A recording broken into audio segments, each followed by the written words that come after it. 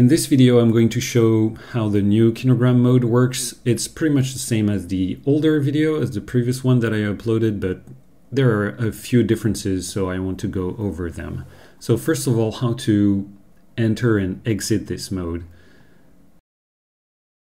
Once we have the event, the performance that we want to turn into a kinogram, we have set that selection, and we have in our options, preferences, under playback and memory, you want to have enough cache memory here so that the entire selection is cached into memory.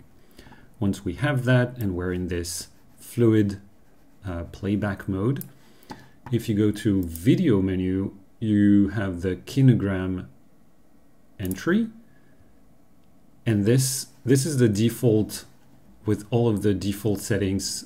We're going to change this later, but right now I just want to show how to enter and exit. So if we go back to video, you can re-click on that kinogram or click on analysis, and it's going back to the original mode. And if you right click inside this window, you have the exit kinogram menu. So the first thing we want to do here is we go right click and configuration. In here we have a few very fundamental properties of the kinogram. So the table, how many rows and columns we have in the kinogram, this is going to update in real time. And we have, so I'm going to leave this to 6:3. That should be good for this. And the crop size, which is going to be the size of each tile, of all of the tiles. And in this case, this needs to be adjusted based on how close we're filming. So in this case, we don't see really anything. So I'm going to move out of this, go back to my first tile, and I'm going to center this as best as I can and release.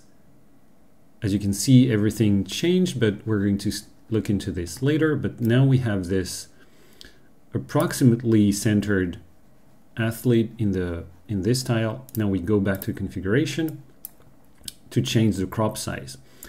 We know that we don't have enough space here, so I'm going to increase this to maybe twice. And in terms of height, maybe 800 pixels as well. I can do apply here. I don't have to exit this window. I can do apply, and then I can figure out if I left enough room for this. Looks good, so I okay. And now I can start playing with this. So I replace the first one, and so as you can see, all of the other tiles have moved automatically. So what you want to do is you take the last one and you frame it, and then they're all going to adjust automatically. So as we can see here, for example, this one is cut, so I'm going to take this one and center it, and now they are better. Here there is a change, in speed basically, so this is going to be another tile that we're moving. And I want to show you, when you move this one, it's going to affect the ones that I haven't touched yet, the ones that are still dynamic. The ones that I've moved manually are going to be fixed. So this means that since I fixed this one, I'm fixing this one, and I've already set this one, it's going to move all of the other intermediate tiles. Now let's set this one here, and okay, this one needs moving.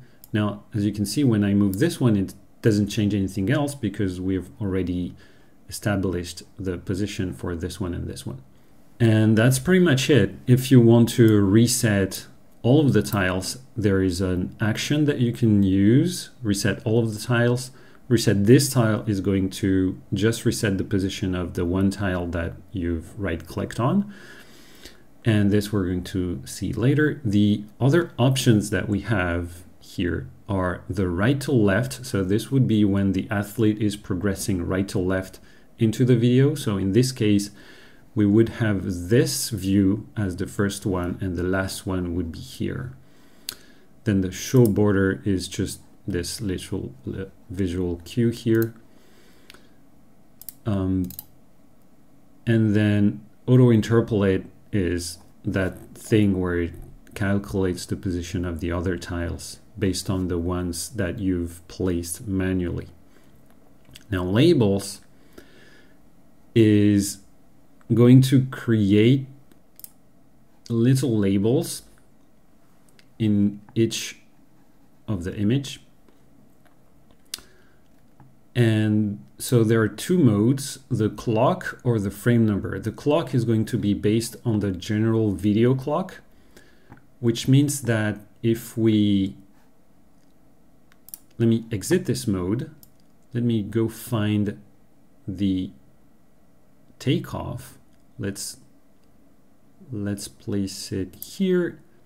And from here, I right click, mark the current time as the time origin. So now every time in the program is going to be relative to this point.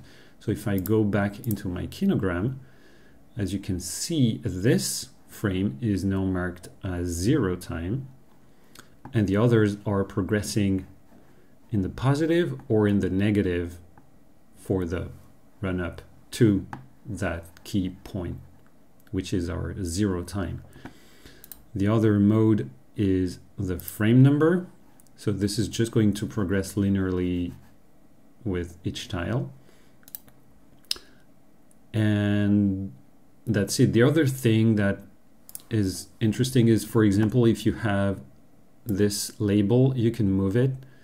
So you can move it independently, individually. If it's maybe sometimes you have a label that is obstructing an interesting part of the frame.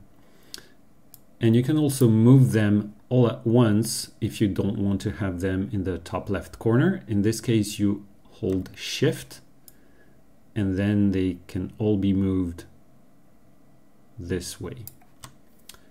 And that's it for me. You can go to Save Annotations. This is saved as part of the KVA file, so you do want to save this as part of your annotations, so that when you come back to this video, it's going to load and you will still have this kinogram ready if you need to modify it or make some changes or export it again.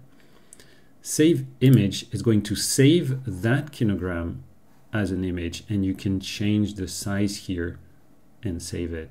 And that's it for me. Hope you liked that video. If you have any questions, leave them in the comments, and I'll see you next time.